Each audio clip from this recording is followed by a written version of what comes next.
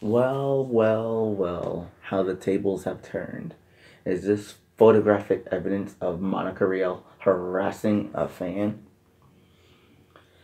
This agenda is getting way too far. He already lost his job, lost everything. Rooster Teeth fired him, Funimation fired him, and they're still coming at this man. Monica Rial, the SJWs, everybody. Like, people are going after her head on Twitter too. Nobody's really on Monica Rial's side besides the SJWs. Other than that, majority of the fans are on Vicky Mignogna's side. Even the Monica Rial fans don't even agree with her. As I'm about to show you right now, there's a fan by the name of Jordan. He was speaking his opinion on, oh look, he got blocked by her just because he said one thing. Heartbroken. I bet you right now on Twitter, this is exactly how Monica Rial is on her computer, on her phone. This is exactly how she is right now. And as I'm about to show you right now, this is the most hypocritical thing I've ever seen her say. Like, someone asked her for a question because she said, if you got any questions for me, I'll answer them. And this is what we got to show you. She added Vicky Mignogna and said, harass at Vicky Mignogna. So according to Monica Rial's definition of harassment, Vicky Mignogna should be able to sue Monica Rial.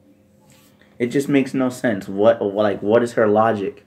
Here's a couple of tweets. Apparently, she got her own definition of harassment. You guys ever realize one thing about this case? That this is happening after the fact the Broly movie has blown up in success. Blown up in success, man. Because I see a tweet right now that shows Monica Rial and Vicky Mignogna having a good time working on the Broly movie.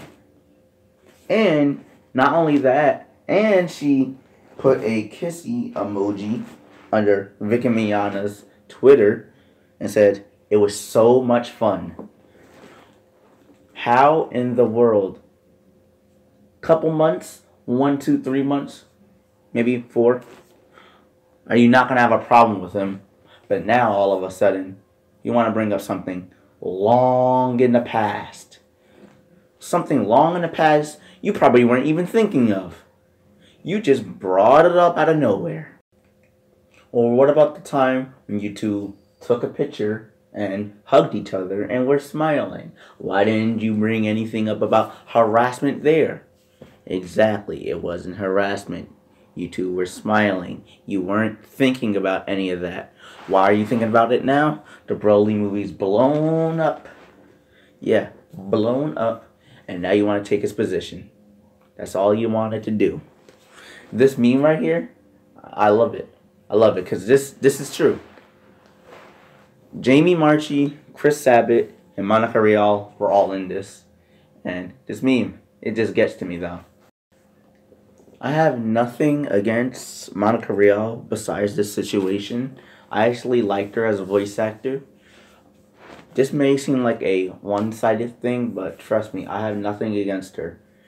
There was actually a time she was defending her own anime, Dragon Ball Z. There was somebody claiming that Dragon Ball was a sexist show. So she rightfully defended it, and she won that argument. I'm glad she did. I have really nothing against Monica Rial, but this is just crazy. And I am against her in this case. And wait till you guys get a load of this. I didn't know this, but I've heard that Jamie Marchi, her husband, is her boss. Which is shocking to me because no matter what, I don't think Jamie Marchi can get fired. You're just with your boss. So I don't think Monica Rial can get fired either. This officially says that Vic and Mignogna can't get his job back. Tarnished. You got Jamie Marchi's husband, boss, the boss. That just says it right there. Vic and Mignogna can't get his job back, even if Monica Rial is 100% guilty in this case. There's just no way. He can't go back to work.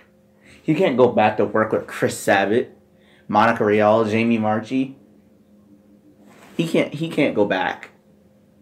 But I just wanted to give you guys more news on this. Tell me what you think in the comments below. Tell me if you're with Monica Rial or with Vic. I don't care, but I know where I stand.